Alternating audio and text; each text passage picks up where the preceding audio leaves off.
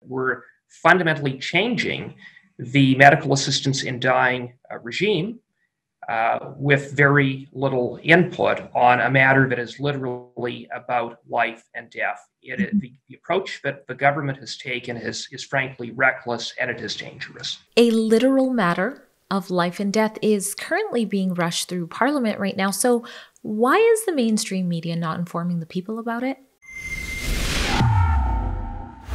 Drea Humphrey here with Rebel News, and in a previous report found at rebelnews.com, I interviewed the president of the Delta Hospice Society, Angelina Ireland, who refers to the immense pressures the small hospice has been receiving ever since refusing to offer medical assistance in dying MAID as stone-cold communism. We were given a 35-year lease from the Fraser Health Authority in order to build these buildings on that land. And now they want to cancel that lease, and they want to steal our buildings. So, we're in a position where, I characterize it as just being stone cold communism. Mm-hmm. Well, that ordeal originally started shortly after Bill C-14 was passed, making Canada one of the few places in the world where euthanasia is formally legalized.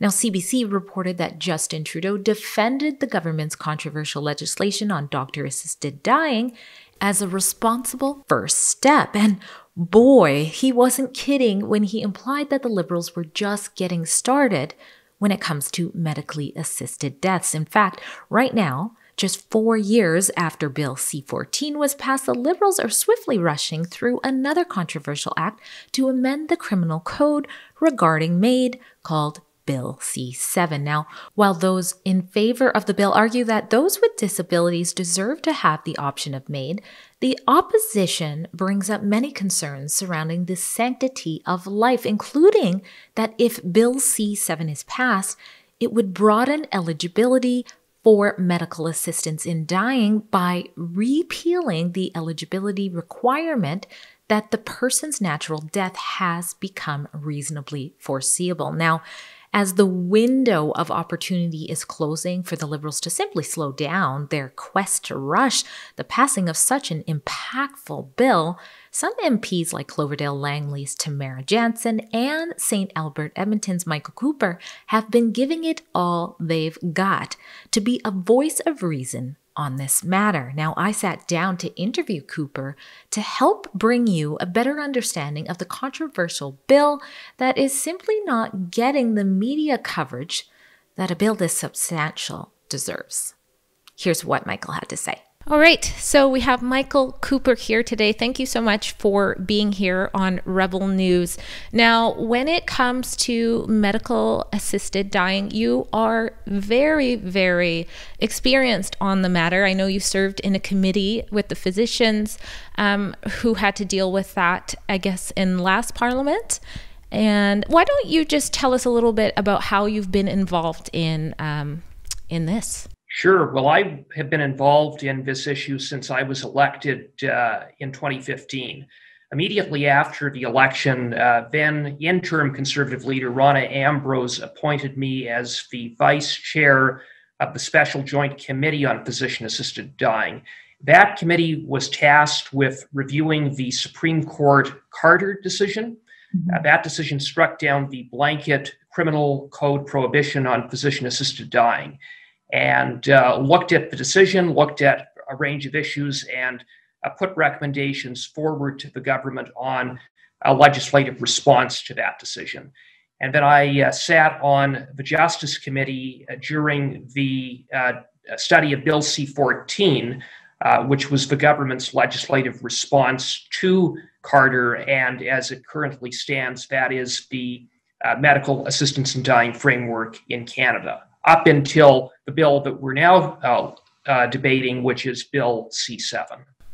Right. So can you tell us a little bit about what is new for those who haven't had a chance to follow Bill C-7? What is the main difference? What is the main concern with it?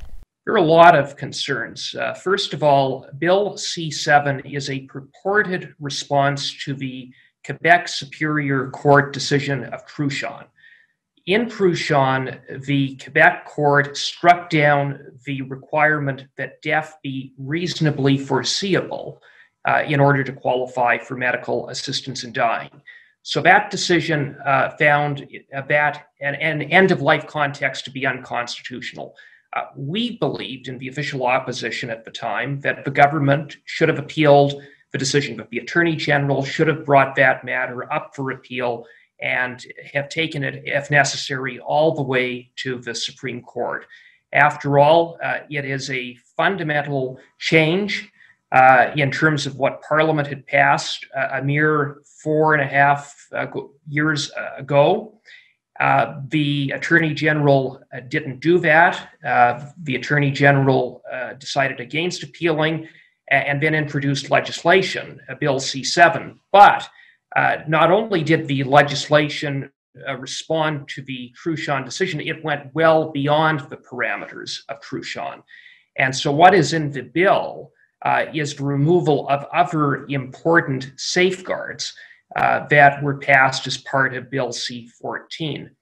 What kind of safeguards? Everything from a 10-day reflection period to ensure that someone who makes that major decision has some time to reflect on it before it is carried out. Under Bill C-7, it is possible that there could be same-day death, that someone could make a request and the procedure could be carried out with any reflection. Additionally, the bill removes the requirement that there be 2 independent witnesses. When one executes a will, it's required that there be 2 witnesses to validate that will. Surely, one would expect, at the very least, not a lesser safeguard when we're talking about medical assistance in dying, but that's precisely what Bill C-7 would do, in as much as it would provide that there only be 1 witness. And the other thing that Bill C-7 does is it removes the requirement that there be an independent witness, 2 independent witnesses. So now you have a situation where someone who's attending to a person's care could be a witness. That creates issues around power imbalance, conflict of interest, especially having regard for persons who are vulnerable in their most vulnerable state. And in terms of the reasonably foreseeable aspect being removed, what is concerning there is that literally now anyone who is suffering from a degenerative disability could qualify.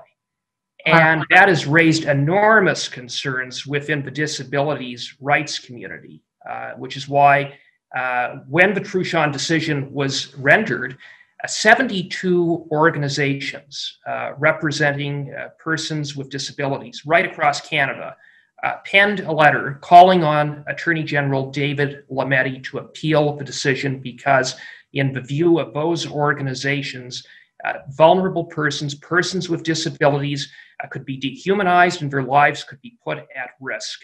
That the message would be sent that living a life with a disability is worse than, in fact, dying. And so they called on the minister to appeal the decision. That plea fell on deaf ears. Mm-hmm. And you would think appealing it would, at the very least, have allowed more time. I believe Canada is one of the few places in the world where there is something like MAID, medical assistance in dying, and it's only been around a few years. Now, we also have the pandemic going on, and that adds complications to things, especially for vulnerable people who are, in care homes. We saw that there was recently an elderly woman who, when being faced with some more isolation time, she opted out. So why is it that Bill C-7, with all of this stuff going on and with it being so vital to the sanctity of life, why does it seem to be so rushed? Well, because the government has taken the approach that they know best.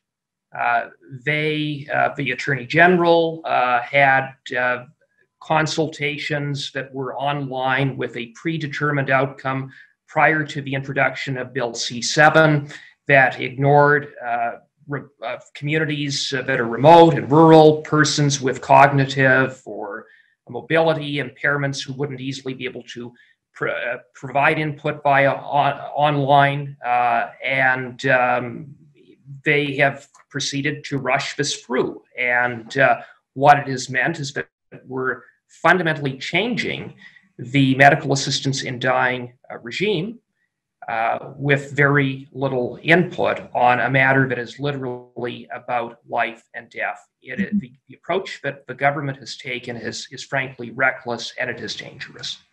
And it's why not only have 72 disabilities rights organizations penned a letter to the minister, more than 1,000 physicians have expressed their opposition, not to mention the UN Special Rapporteur on the rights of persons with disabilities, who has expressed concern about whether Canada is meeting its international obligations on the Convention on the Rights of Persons with Disabilities. So lots of opposition, but the government has literally ignored those concerns.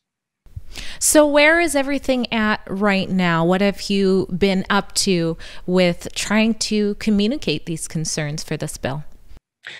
We have put forward at the Justice Committee, where the bill was being studied, a number of amendments to maintain what we think are reasonable safeguards, like the 10-day reflection period, like requiring 2 independent witnesses, like requiring a longer reflection period where death is not reasonably foreseeable, and a common sense amendment to say that it should be patient initiated. In other words, that no physician should introduce this to a patient, having regard for concerns around coercion, even if unintended.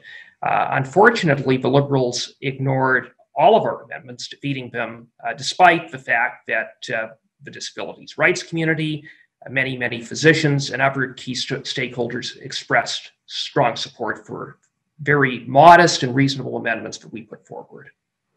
Wow. Now, I did a report on a hospice over here where I am. I'm in BC. It was the Delta, or it is called the Delta Hospice, and they had quite the battle. I believe they only had 10 beds, and they refused to offer MAID, medical assistant in dying. And the battle, the legal battle, the financial battle that they've had to do to take that stance, it's kind of a David and Goliath type fight. So if this bill passes, what would be the next step for people like that hospice who, this is just not something that they're willing to do? Well, we've also called on the government, and we brought forward an amendment around conscience rights to protect medical practitioners from being forced in any way to participate in this procedure on the basis of freedom of religion and freedom of conscience, and that was also rejected by the government. They conveniently ruled that it was out of order, our amendment. But it is a real concern around conscience rights. And in terms of, you mentioned about hospices, I mean, there is an essential need for palliative care. Right. When Bill C-14 was introduced, around 30% of Canadians had access to palliative care. Today, 4.5, 5 years later, 30% of Canadians have access to palliative care. Wow. And when we're talking about physician-assisted death, now that it is legalized, palliative care is an absolutely essential service. Otherwise, a patient is not able to make a truly autonomous choice. How can you make such a choice if the only choice is to suffer intolerably or carry out medical assistance in dying? People need the option of having a lived experience. Well, I got to tell you, after doing that report, I had a lot of emails from concerned citizens who believed that they lost a loved one due to pressure from MAID, that it wasn't their loved one's choice, and they wouldn't have chosen it on themselves had it not been brought to their attention in the way it was. So thank you so much, Michael, for doing what you're doing in the government and being a voice, and we'll be following this closely. Now, if someone wants to get involved in anything, is there somewhere they can go to online or to just be more involved in what's happening with Bill C-7? Well, I think at this point it is going to the Senate, so there's an opportunity to express their views, to bring submissions to the Senate committee. That deadline has not passed, so there is an opportunity for public input. Okay. Well, thank you so much, and thanks for being on Rebel News today. Thank you.